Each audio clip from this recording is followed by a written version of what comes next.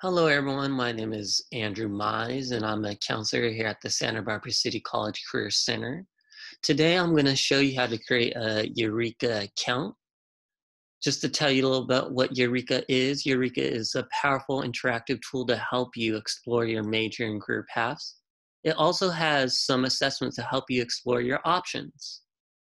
So in order to create your account, you have to go to the Eureka website, which is www.eureka.org, or you could visit the Santa Barbara City College Career Center website and click on our Major and Careers tab.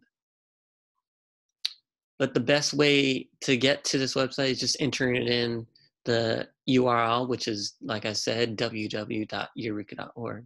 As you can see, I'm currently on the website right now. I'm going to show you how to create your own account. So you press on create account. You do need to utilize the site ID code for Santa Barbara City College. And our code is VUOHNDU. So I'm going to enter that in. As you can see, I have it entered in. And then I'm going to press submit. Next, you'll see it takes you to this screen, which says create your individual account. You'll follow all the directions. So I'm going to scroll down. I'm going to put my first name.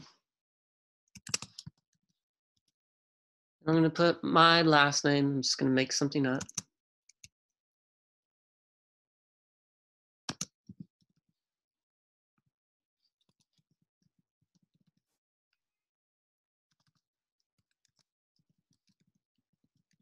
So you have to put your first and last name. You also have to have an email. I would suggest putting your Santa Barbara City College pipeline email, since this is a tool that we use inside our Career Center and it's affiliated with Santa Barbara City College. You do have to put an age. So just put an age. You do have to select student. And then you also have to select the year that you're in college. So I'm just going to select year one. It's all right if it's something else. You could just, click on any of those. It really doesn't matter if you choose one that's not yours. But from there, you're going to scroll down. You do not have to put gender or ethnicity. You could also skip my counselors, teachers, and classes. You don't have to select any of those.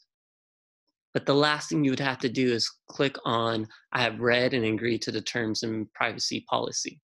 Then you're going to press continue. Next, it takes you to creating your login and password. So you're going to create your username and password. So I'm going to put something in quickly.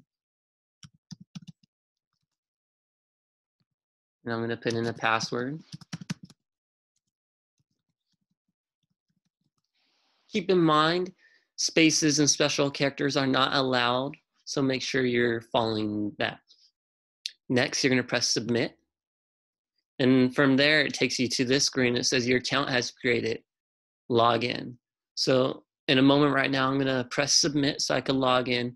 But if for some reason your username did not work, it just means that username is already taken. So you might want to be creative and create a new username.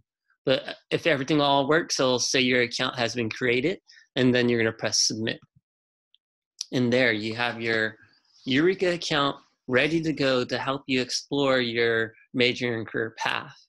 I would definitely suggest taking a look at the self-assessments. And if you need any more assistance, please contact the Career Center and we'd be glad to assist you with your career and major exploration. Thank you and have a good day.